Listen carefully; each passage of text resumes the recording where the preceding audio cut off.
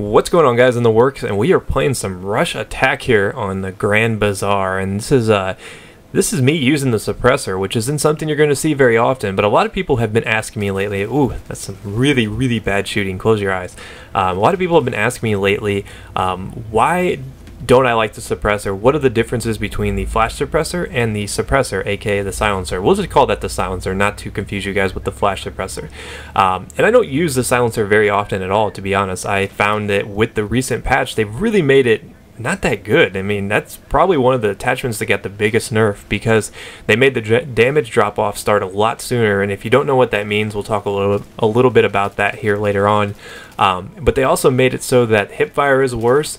And well, they did make it so that the vertical recoil was reduced when using the suppressor, which is really nice. I mean, that's a really big advantage. That's a sizable advantage to have when using the suppressor. Not to mention that it already keeps you off the radar, but the fact that it does increase the damage drop off makes it a really limited attachment. If you find yourself right in people's faces, if you find yourself being, you know, beyond 50 yards, or 50 meters I should say, you want to try to avoid the suppressor, because the suppressor is going to make it so that your damage drop off starts much sooner and you get to the minimum damage much sooner. So for instance here, you're seeing me use the M4. The M4, the damage hits its minimum at 50 yards, or 50 meters. I keep saying yards. I keep wanting to be that American using yards, but no, 50 meters. It starts at 50 meters. Well, if you put on the suppressor, it's going to start at 30, so that means you're going to hit that 14.5 damage, or whatever it is at its lowest, much sooner, almost 20 meters sooner with the suppressor on. So if you find yourself engaging people up close, you might want to think about the suppressor, because it is going to make it easier to control your weapon, because the recoil is going to be reduced by, you know, a pretty good amount.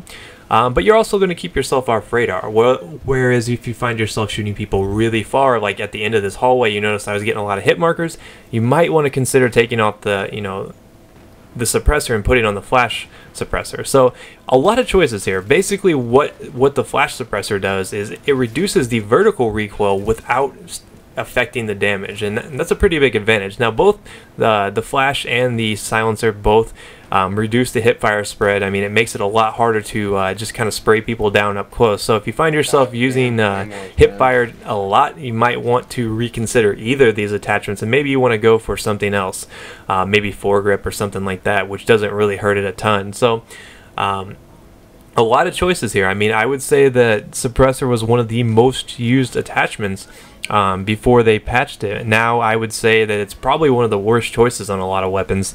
The weapons I do enjoy it on are the M4, the M16 are both solid choices, because they do have a high rate of fire, allows you to get in there close.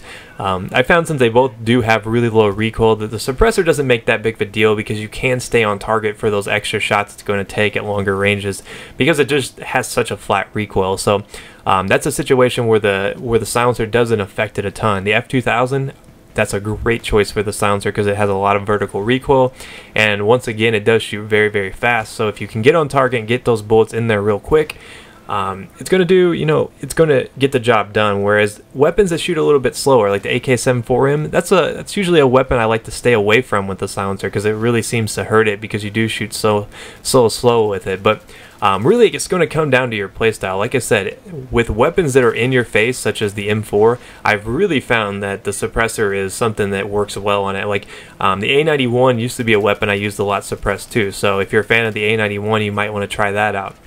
Now, like I said, it's really going to limit your distance. A lot of people say, like, oh man, I put on the silencer now and I just feel like I can't kill anybody. Well, that's because you're shooting people, you're engaging them at ranges that you shouldn't be engaging them in. See, like right now, me engaging that guy, he's too far away. I shouldn't even be shooting at those guys. But eventually here I learned my lesson and decided to take a different route to try to get an angle on these guys, because like I said, you just can't seem to do work at longer ranges with the suppressor. So it's definitely an in-your-face type attachments now.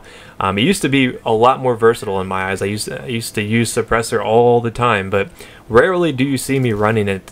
Ooh, getting sniped. But overall, like I said, look for weapons that have a lot of vertical recoil. If you see a weapon and you find that it's hard to control upward recoil on it, try the suppressor on it. I mean, it does have an advantage of reducing that a lot. If you don't want the downside of having the drop off, try the flash suppressor. So those are the two big differences, guys. I mean, pretty set, you know, right in your face. You know, you understand what it means. I got faith in you guys, because a lot of people have asked me about that, like, why did I say that I don't like the suppressor? And that's why, right there, basically. And I'm starting to ramble a little bit here, but overall, I think if I had to choose an attachment out of the two, I would definitely pick the flash suppressor. I found that staying off the minimap really isn't that big of a deal in Battlefield 3. It used to be in the beginning when people weren't as, and look at that freeze frame guy right there. It used to be a big deal in the beginning, but now anymore, you get spotted so often, it's not really a sizable advantage in my eyes. I feel like since you're always spotted, it doesn't really matter if you're on the radar or not when you fire. So I mean, if you find yourself in situations where you're really lone wolfing it, yeah, I can see why you would really prefer the silencer. But honestly, the flash suppressor offers that vertical recoil reduction without the downside of reducing damage. So me personally, definitely a flash suppressor guy. I use it on quite a few weapons now. It's actually pretty nice. I use it a lot on the SKS even, because the SKS does benefit from having almost no recoil when you add the foregrip and the flash suppressor. So I don't know, hopefully you guys enjoy this little look at it. You know, like I said, I don't use the M4 a ton. It's not one of my preferred choices on the engineer setup. I would much rather go for the A91, like you guys saw in the last in the last showdown. A lot of people were mad that I like the A91 over the M4A1, but it's just personal preference, guys. I mean, M4 gets the job done sometimes, but like I said, I'm an A91 guy just because I like to hip fire a lot, and it does get that hip fire bonus. So let me know if you'd like to see more attachment type videos, because I did want to do one on the foregrip here in the coming days, and kind of talk a little bit about that as well, because a lot of you guys have asked what kind of downsides there are to using the foregrip now, because I also feel like they nerfed that a ton. I think it's neck and neck with the suppressor as being the most nerfed attachments with the patch. But I will see you guys later. Peace.